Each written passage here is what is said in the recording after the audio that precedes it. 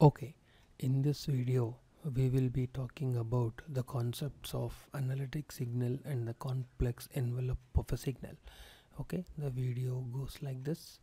First we will talk about analytic signal and few examples, and next we will discuss about the complex envelope of a signal, and also we see few examples there.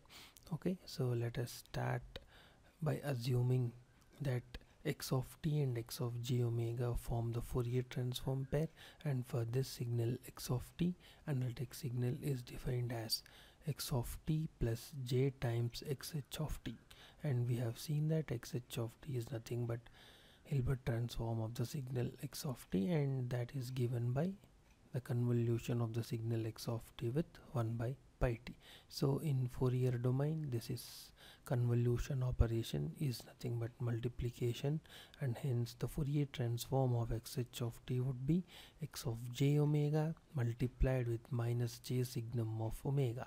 This x of j omega is the Fourier transform of x of t, and minus j signum of omega is the Fourier transform of 1 by pi t. By substituting this and after simple algebra, we can see that the Fourier transform of analytic signal is nothing but 2 times x of j omega multiplied with u of omega. So this tells us that the Fourier transform of xa of t is nothing but only positive frequencies of x of j omega. Okay, so now let us take few examples. So first let us take a very simple example, which is x of t equal to delta of t. So Fourier transform of this delta of t is nothing but 1. Okay, yes, so for this signal Hilbert transform is given by xh of t equal to delta of t convolved with 1 by pi t, and the convolution of any signal with Dirac delta is the same signal, and hence Hilbert transform would be equal to 1 by pi t. Next, let us try to evaluate the analytic signal, which is given by x of t plus j times xh of t, and after substitution we get that is equal to delta of t plus j by pi t. So what would happen in frequency domain? So that would be equal to just 2 times u of omega. So how do we get this? Look at this equation, and you see that Hilbert the Fourier transform of analytic signal is nothing but twice the Fourier transform of x of t multiplied with u of omega, but x of t is delta of t, the whose Fourier transform is 1, and hence this x of j omega is replaced with 1, and hence 2 times u of omega, which matches here. Okay, so as a next example, let us take x of t to be 1 by pi t itself. So evaluation of the Hilbert transform of this signal in time domain is little bit tricky, and hence we will take the help of frequency domain, in which the convolution operation will become just multiplication operation, and hence Hilbert transform of 1 by pi t will have the Fourier transform as minus j signum of omega whole square. So this simplifies to minus 1, and taking the inverse Fourier transform, we see that Hilbert transform of 1 by pi t is just minus delta of t, and hence the analytic signal would be equal to 1 by pi t minus j times delta of t, and in frequency domain again that would be equal to minus 2j u of omega. And again, how is it correct? So note that Hilbert Fourier transform of 1 by pi t is minus j signum of omega, so just plug in here, you see that you will get minus 2j signum of omega into u of omega. Multiplication of signum of omega with u of omega is same as u of omega, and that is multiplied with the scaling factor minus 2j, and hence this result. And as a third example, let us take x of t to be a cos omega ct plus pi, and for this signal we see that using Euler's expansion, this a cos omega ct plus pi equal to this term, and taking the Fourier transform we get a pi times 2 Dirac delta functions at plus r minus omega with the scaling corresponding complex scaling factors because of the presence of the phase of the signal. And if you look at the analytic signal, it captures only the positive frequencies, and hence Fourier transform of analytic signal would be equal to 2a times pi e power j5 multiplied with delta of omega minus omega c. This is because like only positive frequencies contribute to the analytic signal. So if you take the inverse Fourier transform, we see that xa of t is nothing but a e power j5 multiplied with e power j omega ct. Okay, so as a next example, let us take a amplitude modulated signal with the phase in the carrier term.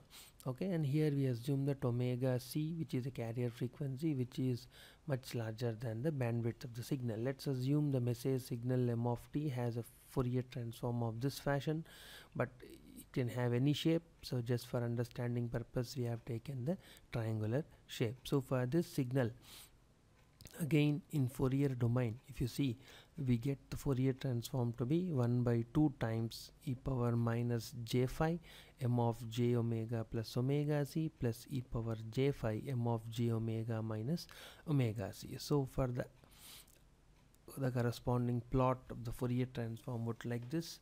So we have two spectra centered at plus r minus omega c, and each spectra is scaled. The positive spectra is scaled by e power j5 and negative spectra is scaled by e power minus j5. Okay, so for this signal, the Fourier transform of analytic signal would be 2x of j omega u of omega, which we have seen already, and hence the the analytic signal's Fourier transform will look like this. So this whole thing is multiplied with 2 times u of omega, and hence only positive frequencies are retained, and we have a scaling factor of 2, and hence this 1 by 2 will become 1. Now for this signal, we can write mathematically as xa of j omega equal to e power j5 m of j omega minus omega c. So, and if you take the inverse Fourier transform, we see that xa of t is nothing but m of t multiplied with e power j omega ct plus 5. As a final example, we make m of t to be equal to sine 2 pi bt by pi t in the previous example.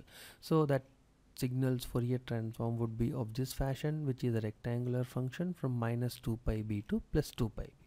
So again, proceeding in the similar fashion as we have done it previously, the Fourier transform of m of t cos omega ct plus 5 would be in this fashion, and the corresponding spectra will look like this. Now we have two rectangles centered at plus r minus omega c, and positive rectangles scaled by e power j5 and negative rectangle scaled by e power minus j5, and the corresponding analytic signals Fourier transform again would be only the positive part of x of j omega multiplied with 2, and hence the Fourier transform of analytic signal will look in this fashion, and we can write xa of j omega in this fashion, and if you take the inverse Fourier transform, we get xa of t to be sine 2 pi bt into e power j omega ct plus 5. Now let us move on to the next concept, which is complex envelope. So for a signal x of t, we defined complex envelope as x tilde of t, which is nothing but xa of t multiplied with e power minus j omega ct. Note that x tilde of t, which is a complex envelope, it is dependent on the analytic signal, which we have discussed previously. So if you take the Fourier transform, its Fourier transform would be x tilde of j omega. By invoking the frequency shifting property, we see that this is equal to xa of j omega plus omega c. So this is nothing but shifting of the Fourier transform of analytic signal to the left by omega c units. So as we have seen, the signal x of t, if it is band pass signal centered at plus r minus omega c, then complex envelope would be a low pass signal centered at origin. So we will see this with an example.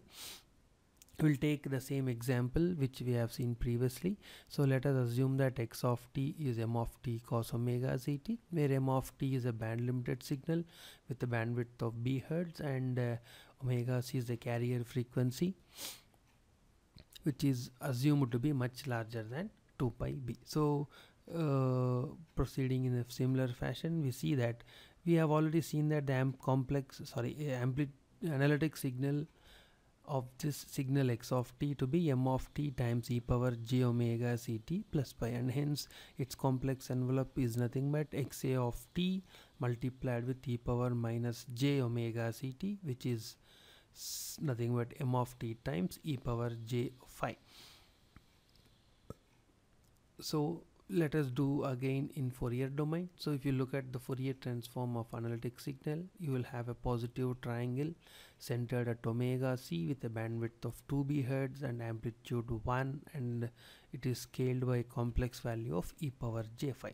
So if the complex envelope is nothing but shifting of the Fourier transform of analytic signal to the left by omega c. So if you shift this triangle to the left by omega c, you will get a triangle centered at origin, and it is scaled by complex constant e power j phi, and clearly it shows that the analytic signal x tilde of t is a low pass signal. So as a second example, let us take x of t to be sine 2 pi bt by pi t cos omega ct plus pi, and the Fourier transform of sine 2 pi bt by pi t will have a rectangle from minus 2 pi b to plus 2 pi b. So for this signal, analytic signal, we got it to be sine 2 pi bt by pi t multiplied with e power j omega ct.